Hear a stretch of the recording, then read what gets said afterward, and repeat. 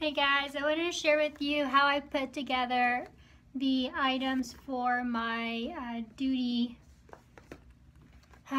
chart. Alright, so this one here I made 2 copies of. I laminated them, okay, and then I made a pocket.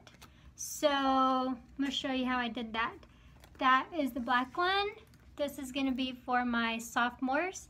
Here's the white one, okay, for my freshmen. I got this image off of Google. It's got the font, laminated it, just very basic, nothing fancy. I got a mess here. And then I have been making my little cups, okay? So these little cups are a pocket, okay? It's a tight fit, but I don't need it to be very big, so I'm just going to slip the brushes in here, and they're flat brushes. Alright, so this one is Inventory Associate, so I gave it a fancy name. Inventory Associate is the person that's in charge of supplies, okay? So I figured if I changed the name of it, give it something fancy, then they would be a little bit more interested in it. Instead of doing sweeper, I called it a floor associate. Maybe, we'll see, I don't know if that works. Alright, so I went ahead and cut these out, printed them out, cut them out, okay, laminated them. Then I had 2, like so, but then I just cut the cup part out so I can put it over. I used double-sided sticky tape on the back. I go ahead and peel from here, okay, U-shape, sticky. Make sure my labels match, and then go ahead and line her up and press down. Hey guys, wanted to share with you my job duty system that I put up for this school year.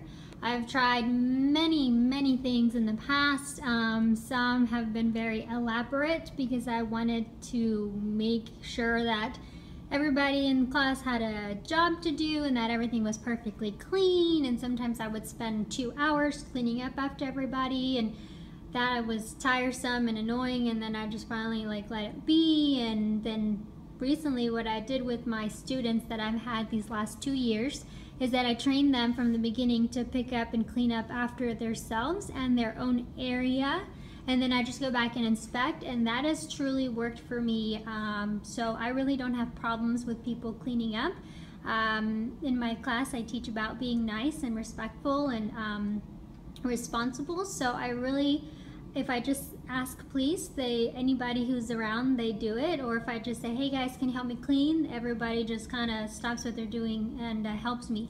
So I really I didn't have a system in place, but now that I have sophomores this year and we will be in the classroom and the salon area some, then I want to make sure to cover those spaces and also to prepare them for their job duties for their junior and senior year with those teachers. So this here, okay, it's just next to one of the panels of the wall, and here it's just an image from Google. It's a mascara wands and then just responsibilities instead of job duties. Here is for the, this is for the sophomores, and so they'll have little brushes, and the little brushes of the students that are absent or that do not have a duty for that time, their little brush is going to be there. So I found a brush on Google that matched the color scheme, which is gold and black. It is tedious, it's on cardstock, it was tedious to cut it out, but I'm going to laminate them so each student will cut their own out, put their name on it. Where the scissors are, they'll put their class period, and then I'll laminate them. We'll all start up here. It's still not laminated, so it's kind of hard to get in there in the little pocket. But this is just I made 2 copies of this and laminated it, and then I put double-sided sticky tape to make a pocket. So this is my freshman, so that's my freshman pocket. And then these are just 3 extra blank ones that I had. Again, they're little pockets. I just cut out the front. So we have 3 classes for sophomores. So here I have my, see if I can get the whole shot, 5th period, 6th period, 7th period. And the most I have is 18 students in those individual classes. So I have a manager, and the manager is going to be the one in charge of this system, making sure that they take the student brushes from the holding bin or the makeup toolbox and puts them in their designated locations and responsibilities, and then switches them around fairly. And so that's what the manager does. That takes time on them, and it helps them learn that skill, because when you are a salon manager or manager anywhere else, you delegate schedules and responsibilities, and so that helps with that. And the classroom leader is a person that oversees the area of the classroom, and then the salon leader is a person that oversees the area of the salon. So when we're in the classroom or the salon, these are the people that go through and make sure that all the other associates are doing their responsibilities, and if someone's absent, they step in. If something's wrong or messy or dirty, they take care of that. So the salon and classroom leader take my place in the sense that I don't have to run around the classroom and see what's wrong or what's dirty or missing or whatnot. They are the ones that say, hey, shampoos need to be washed, or this needs to be disinfected, or whichever the case may be. They also help me pass out things or organize or prep as well. The team leader is a person that is in charge of all the rest of the people, that associates that are have a duty. So I used to have tons of different duties, but I just kind of, for the needs of my classroom and my students and my lessons, I kind of dwindled it down to just 3. The main things that we always have trouble with. So we have a towel associate, which is the person that takes care of the towels, whether that be loading, folding, washing, picking out the old ones, tossing them, whatever that may be. That's the towel associate. Then we have floor associate. These are the people that take care of the floor, making sure everything's picked up, swept, mopped if we have to. We do have a push mop, push broom here as well. And then we have our inventory associate. So this is a person that helps me pass out things and to make sure to pick up things and make sure that we have everything collected at the end of the class or the end of the lesson.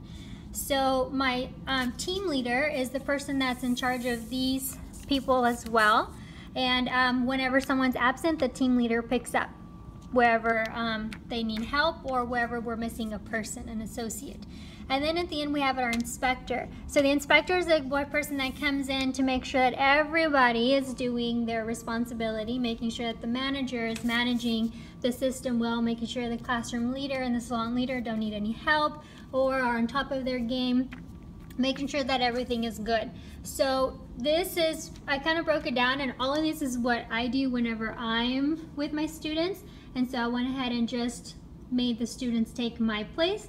Not only is it helping me to have some time to go around and do what I need to do instead of having to do the duty responsibilities myself, but it teaches the students that there is an order of things in salons and businesses, and it also helps them being able to put that on their resumes or portfolios that they served as one of these leaders or associates or positions.